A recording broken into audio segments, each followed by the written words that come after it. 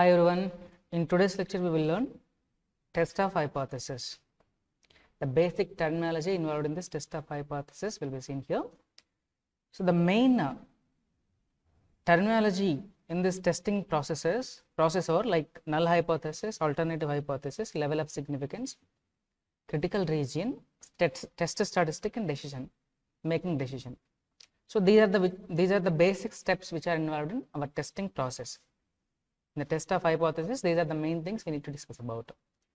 So, firstly let us know what is the necessity of testing a hypothesis.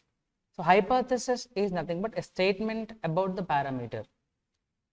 Suppose you are dealing with decision making process about the population and about its parameter of the population. Suppose you are interested in effectiveness of a particular vaccine. Suppose a particular claim is that this vaccine is effective about 90%.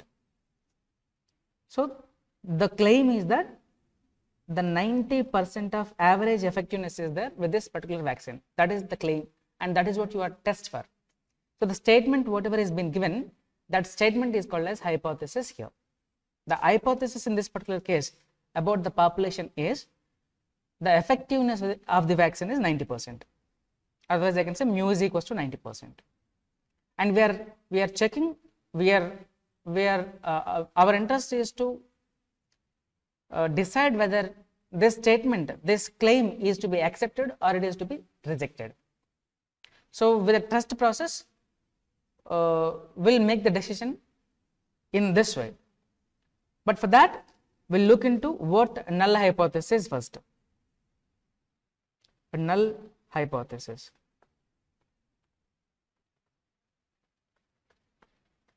It is also denoted with H0. So, null hypothesis is the one which is the hypothesis, the whole purpose of the test, this statement is to reject. So, your whole purpose is to reject it. The statement which is made about the population parameter, but your whole purpose of framing it is to reject it. So, in your mind you are fixing that you have to reject the statement, and you are going to get a conclusion whether your statement is to be rejected or accepted. That is, however, a different task. So, null hypothesis is the one, it is a claim, it is a statement about a particular parameter. Suppose say in our case, if it is mu is equal to 90%. But your whole intent is to reject this null hypothesis. That is how we frame it. And the second one is alternative hypothesis. Alternative hypothesis. Alternative hypothesis is the statement about the parameter again, but in a contradictory way to this null hypothesis. So, whatever the null hypothesis has been made, you are writing the alternative hypothesis which is denoted with H1 in a contradictory way which differs from your null hypothesis. Something like mu not is equals to 90%. It is not effective, the vaccine is not effective with 90% guarantee. Otherwise, you may be writing like mu less than 90%. It is effective but with a chance of 90%, lesser than 90%. Or you may be writing the alternative hypothesis as mu greater than 90%. This is how we define, in either of these cases we can define alternative hypothesis. So, alternative hypothesis is the one, the statement which is contradictory to the null hypothesis. Now, here we must look into three different phenomena, like suppose your null hypothesis, your alternative hypothesis is of not is equal to type, something like this, as in the previous example, we name it as two-tailed or two-sided alternative hypothesis H1. Or if it is of less than type, less than 90, something like that, it is said to be left-sided alternative hypothesis. Or if it is of greater than type, something like mu greater than 90 in the above example, it is called as right-sided alternative hypothesis H1. So, the alternative hypothesis can be any of these three different ways. Either it is two-tailed, otherwise left-tailed or right-tailed. Depending upon our choice, we make use of this alternative hypothesis. And let us come back to this alternative hypothesis whenever we are dealing with the critical regions. And but for that, as of now, I'm dealing with the third one, which is a level of significance. Level of significance.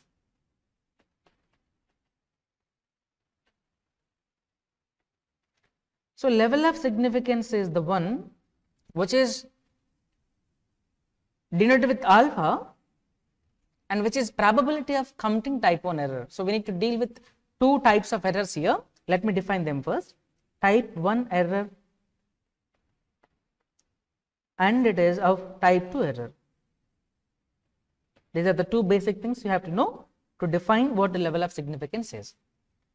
See, in the decision making process, there may be few things which are going to arise, like suppose your H0 is, I mean, the claim, the statement about the parameter may be true, but you are deciding that it is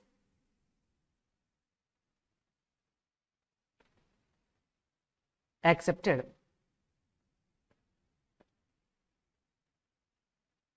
Or it may be rejected. So though the statement H0 is true, there is a chance that you may reject the null hypothesis. This case may arise, which is called as type 1 error. So type 1 error is the one that rejecting H0 though it is true. The chances are there in the decision process in this way. Or suppose if H0 is false, but there are chances to accept it, and which is called as type 2 error. So type 2 error is the one which is accepting H0 though it is false. So these may cases rise in the decision process, in the test process. Otherwise, these are all, I mean, correct decisions only. So there is no ambiguity in these two cases. There are no errors in these two cases. Though it is true, you have accepted it. Statement is true, you have accepted it, means you have taken a correct decision. And the statement is false, you have taken a right, I mean, you have rejected it, means it is a right decision again. But these two are the wrong decisions. We name them as type 1 and type 2 errors. And I am telling you, these two errors are inversely proportional to one another. I mean, if one is getting raised and the other one will get decreased, and if one is decreased, the other one may be raised. See, the level of significance alpha is nothing but the probability of committing the type 1 error. Suppose if this alpha is equal to 1%, what does this mean? This means there are 1% chances out of 100 that the statement is to be rejected if it is true. Though it is true, there are 1% of chances that reject the null hypothesis. This is what your level of significance is. So since it is a rejection, if it is a true statement, it should be not a greater number. It should be always, or 1% or 5% or so. It is not more than a 10% or so. However, there are chances to indicate with any number, but it should be lesser than 5% or 5. Now, the probability of committing type 2 error also will arise. The probability of type 2 error is indicated with beta, and we do not use this in the test process. I'm not forcing it to learn about it. Now, so this level of significance has to be fixed before our test process only. It should be there in our mind. If you are rejecting a null hypothesis, in which what must be the percentage to reject this given null hypothesis, that should be fixed prior to the test process only. Next is that the other point is that critical region.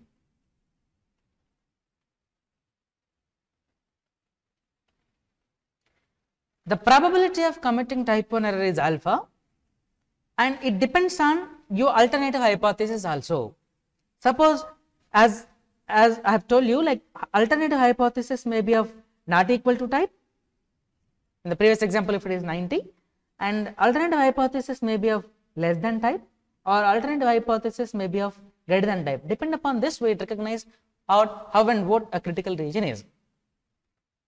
See, the random variable, I mean, the sample statistic may follow some distribution. Usually we will take it as a normal distribution, in which your level of significance can be taken in the two sides, two tails of this normal distribution. Suppose that this is the statistic, suppose it, I don't know what it is, like Z is the statistic we are looking at. Sample statistic is Z, which is following normal distribution, and since level of significance alpha, and that alpha region could be placed in between, I mean, placed in the two tails of this normal distribution. This is the area, this is the region which is called as a critical region. If it is, if your alternative hypothesis is not equal to type, and if it is of less than type and your statistic is following the normal distribution, and that should be, that level of significance should be in the left tail of the distribution. And if it have greater than type and the statistic is following the normal distribution, your level of significance should be in the right tail of the distribution. This is the region which is alpha, called as critical region. See, once this right side is alpha by 2 and this is alpha by 2, sum of these two is equal to alpha, whole will give you a critical region. So this is what known as critical region. Critical region is been placed here in this two parts of this, two tails of this normal distribution, whereas this is called as acceptance region. Acceptance region. So likewise, this is here acceptance region, and here in this part is acceptance region. So in this is the region in which the null hypothesis is to be rejected, though it is true, and in this region it is to be accepted. So it depends,